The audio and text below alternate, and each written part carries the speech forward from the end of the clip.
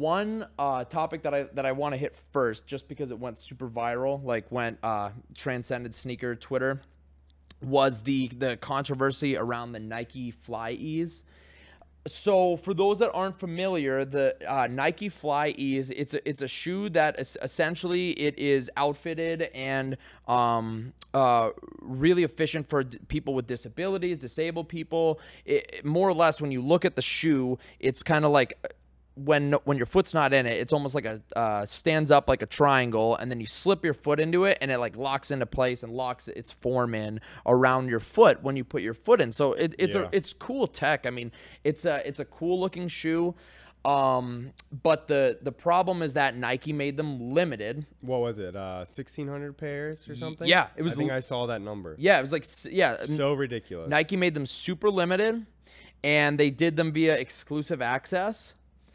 I don't remember that drop. Was it? Okay, I think there was some exclusive. I don't think access it was they exclusive did for 'em access. too. I thought it was on desktop, honestly. Okay, yeah, you're definitely right. For some reason, I thought they also did an exclusive access, which would be like super fucked up. No, they or super messed up. But yeah, it. So more or less, what ended up happening was the shoes were made very limited, and they ended up reselling because the demand outweighed the supply. And there's there's profit to be made on them. I don't really know of anyone that ended up actually getting any. I saw zero like people posting. Yeah, people weren't. And it's like in a our corny, industry. exactly. And it would be a corny thing to like flex success on, anyways, especially now.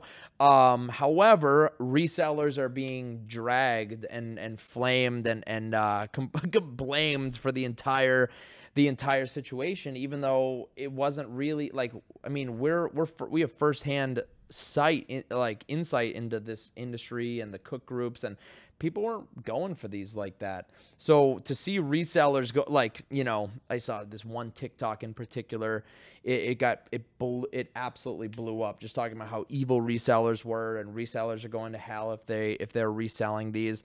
And more or less, I mean, obviously you don't want to resell anything that would be considered immoral, but this is a Nike issue. Like, let's bring the blame back to Nike on something like this every time. Yeah. Seriously, because there's a lot of issues. Sock Jig. I'm sure you're familiar with Sock Jig. So he pointed out months ago, back in like February, when Nike first started teasing this model, he actually pointed out, he was like, nowhere in this ad campaign is the word disability mentioned. Nowhere. And he pointed that out months and months back. And what he pointed out, what his theory was, which I tend to agree with. I wonder why. Well, it's what he thinks. Because from a marketing perspective, if Nike marketed them as like a shoe for disabled people or people with disabilities specifically, or namely, his theory is that the sales and demand would not cross over well to non-disabled consumers, right? Because eventually, in theory, Nike's going to want to pump out a bunch of these, more than likely.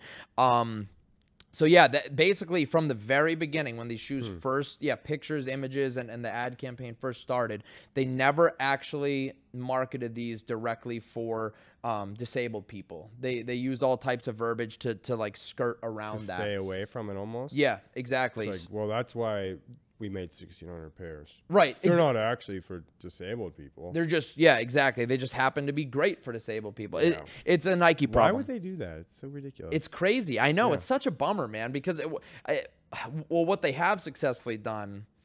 Well, let me answer to why they did that. Why I think they did that. It's because now these shoes are viral. You know what I mean? Like, these shoes, to think about it, man, these shoes were not viral when they first released images and some specs on them a couple months back. Now that there's this, Nike loves marketing via controversy. You know what I mean? It's just an ugly truth. Yeah. So did they know what was going to happen to this degree? Could they have predicted the virality of this? Maybe not.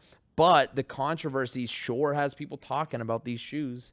And so when they do mass produce these shoes, you better believe that anyone out there that is disabled or not able-bodied fully that wants these and is upset now because they have been made aware of how limited they were and that they're reselling, whenever they do GR these, they're all gonna buy them. Yeah. You know, they're gonna be sold out or sold probably in much more volume than they would have if they GR them from the very beginning. Resellers are the fall guy. Resellers are always the fall guy for Nike. Well, they have somebody as their fall guy.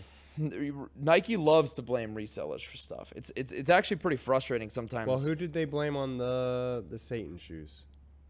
Not resellers. No. Well, they blame mischief. They just find a good way to push blame somewhere else. Well, any controversy, whether it should be or not.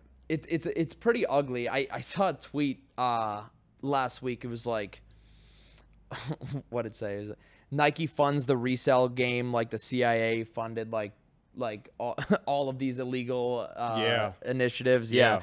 So, but then they'll blame resellers and they'll act like they're on the consumer side. One big thing, Nike's whole direct-to-consumer model that they announced officially a year ago that they're going to be pushing for, just getting more, basically cutting out the middlemen, cutting out the mom and pops not resell, but sneaker stores, even Foot Locker getting less allocation, and then Nike just selling direct-to-consumer. They say that they're doing it to curb resellers and to curb reselling, but that's just simply not true.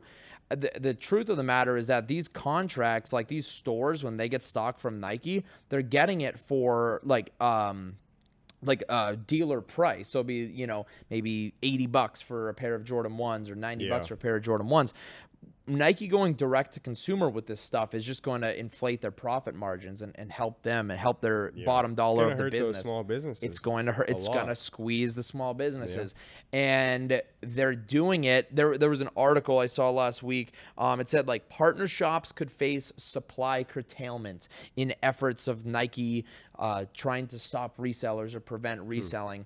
So again, what is that? That's Nike squeezing their business partners, their small businesses that carry their products.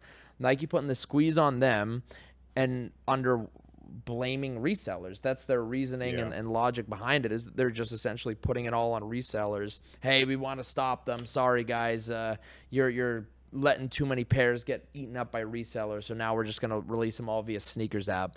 Do you think that could ever happen with, like, in the card market, like Panini, somebody saying like, hey, we don't want to give this product to possibly Target and Walmart because we'll say like, you guys are causing all these issues in store. We're gonna start distributing them ourselves. Well, let's circle back to that, because I do believe that it's kind of sinister, man. These brick and mortar stores like really help elevate Nike's brand and brand awareness and everything else like that. And now we're in a day and age where brick and mortar shoe stores just don't really have a competitive edge versus online shopping. The only real edge they have is hyped shoes and limited sneakers and you know, maybe finding a gem. But so for Nike to curb the supply on these mom and pops, I mean, you're kind of leaving them out to dry a little bit. I mean, what are these stores going to do without hyped Nike products, dude?